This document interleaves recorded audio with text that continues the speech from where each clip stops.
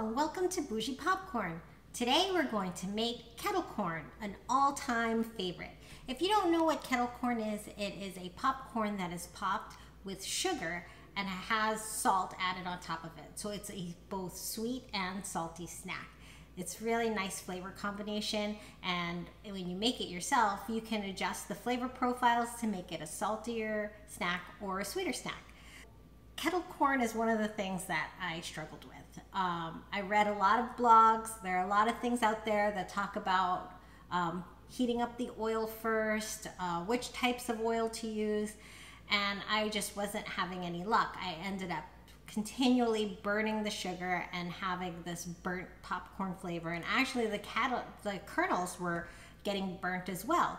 And I said, okay, I'm just gonna go with my gut. I'm gonna make it the way I think I should make it, and it came out great. So I'm gonna show you what that method is. I don't know if there are differences in my stove or differences in the way that I cook it. This is the way that works for me. You might wanna try and look at other blogs and see the other things that they say, because those methods might work better for you depending if you have an electric stovetop or if you're at a different altitude or different even humidity level. I don't know, those things may be different for depending on your location, but this is just what works for me, and I'll show you how I do it. So I like to pop my kettle corn in coconut oil. I do say it will leave a coconut flavor behind. If you want something a little less forward tasting, you can use a more neutral oil like avocado oil, which is what I generally pop my popcorn in, or peanut oil would work really well too. But because I really like the flavor of coconut and I like the way that it's a forward flavor in the kettle corn, I'm gonna use coconut oil today. So I'm using organic, virgin, unrefined coconut oil. That's just what I use. I don't think it makes too much of a difference. I also like for the coconut oil to be a little bit loose when I put it in the pan, because I'm gonna add this to a cold pan instead of heating up the oil ahead of time. So I have my measuring cup on a little heating element, which will help me loosen up the oil while standing here. You can also put it in the microwave for a couple of seconds. That works equally as well. So we need 1/3 of a cup of coconut oil, and I'm just letting it loosen up to make sure that we measure it correctly. Let me see if I can move it over a little bit. So I have this little heating element. I think this I bought at Walmart years and years ago. It's meant for heating up wax or potpourri in a cup with some water.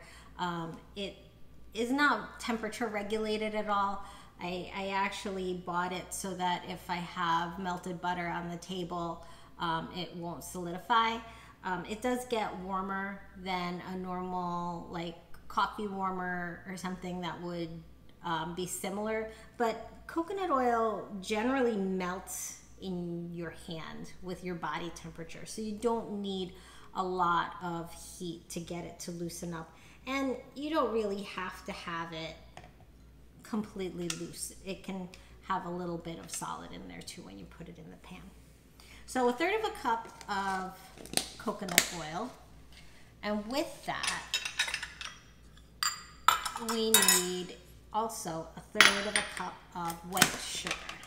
You can play around with this.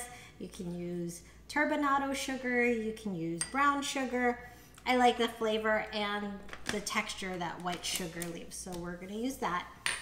And then we've been playing with all different kinds of fancy popcorns, and mushroom popcorn and black popcorn and Amish popcorn, and what works best is the regular old store-bought popcorn. So Orville Redenbacher, your popcorn is the best for this. So I have here regular store-bought popcorn, and we're gonna use 1/2 cup of that.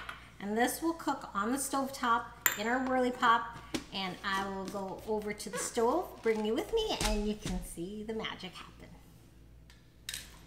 I almost forgot an important part of this. You do need salt, and I like to have the salt ready in a bowl so that as soon as it comes out of the pan, you can apply the salt while it's hot, and that's really going to get you the nice texture and flavor that you want.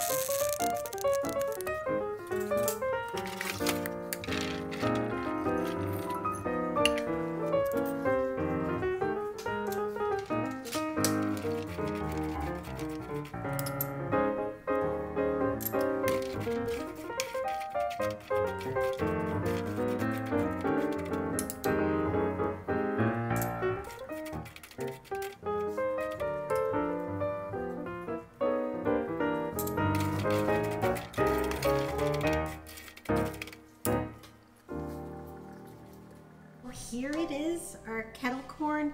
I had to pour it out onto a silpat lined tray. Right as it came out, it comes out very sticky, and you have to let the sugar on it cool so that it'll have that like crystalline sugar outside of it.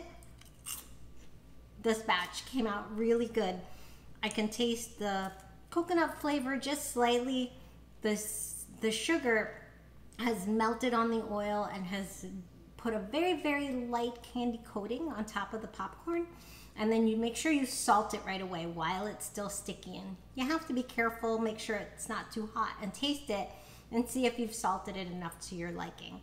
I think today is a good day for kettle corn, and I hope you try it. Thanks for watching. I'll see you later.